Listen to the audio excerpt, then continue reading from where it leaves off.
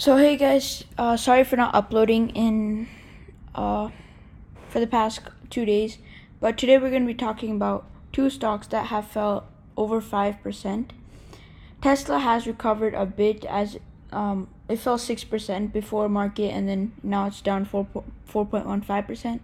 It's around $224 now. No, it's around $230 now, but it fell as much as $224.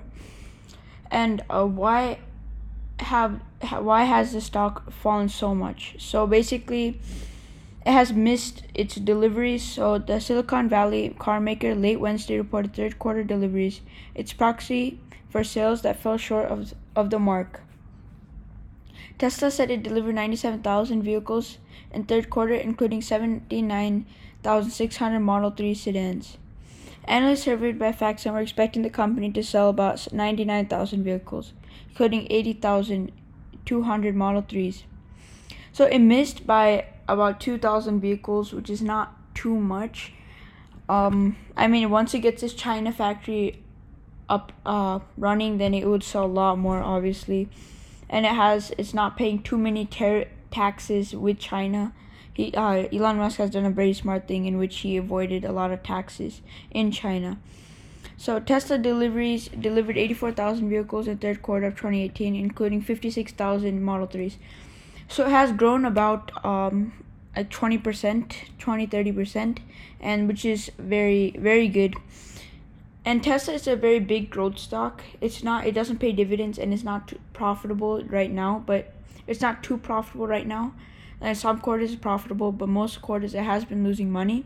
But in the future, it could be very big, as it's slowly buying more and more businesses, and it's starting to expand its international business. And it's starting to diversify just from cars, and they're also selling electric batteries too.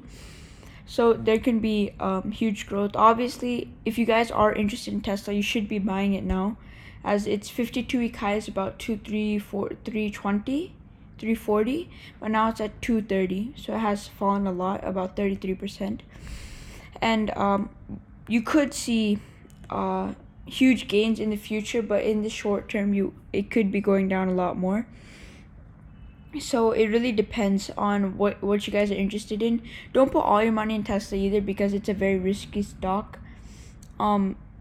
If it does keep going and it keeps growing at this rate, it will be very profitable in the future.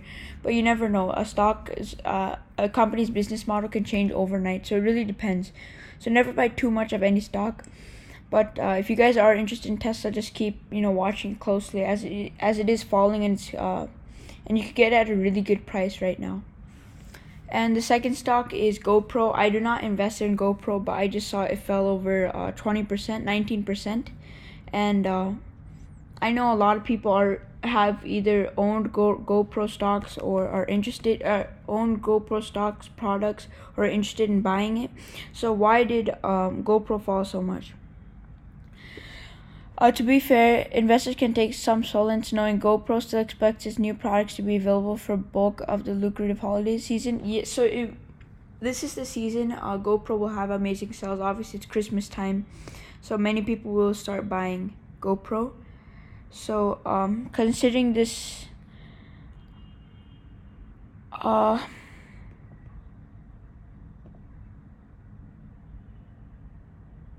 it missed its earnings basically. So if we go up, what happened?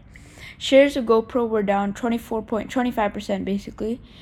Thursday after Action Camera Specialist reduced its full year 2019 outlook, blaming a late stage production delay for its just announced Hero 8 black camera. GoPro now expects, so this stock has been growing a lot. Like I've been just seeing in the past week, it says GoPro's up 4%, GoPro's up 5%, but it has fell a lot today or yesterday, and we'll see why. So blaming a late stage production delay for its just announced Hero 8 black camera, GoPro now expects 2019 revenue in the range of $1.215 billion to $1.25 billion.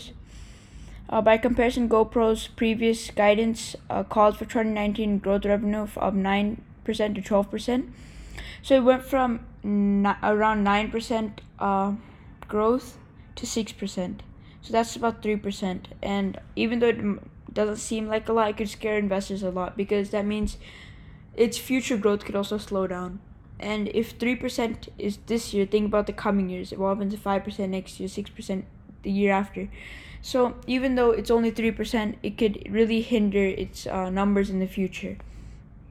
Yeah, so this is it. GoPro does sell cameras, and a lot of YouTubers do have GoPros. So a lot of you guys might know about these two stocks, and if you guys are interested, this is like the perfect time to buy. Again, I'm not a financial advisor, so if you guys like these videos and you guys want to see more videos on stocks you guys have to see, leave a like and subscribe. Comment down below what videos you would like to see, and thank you.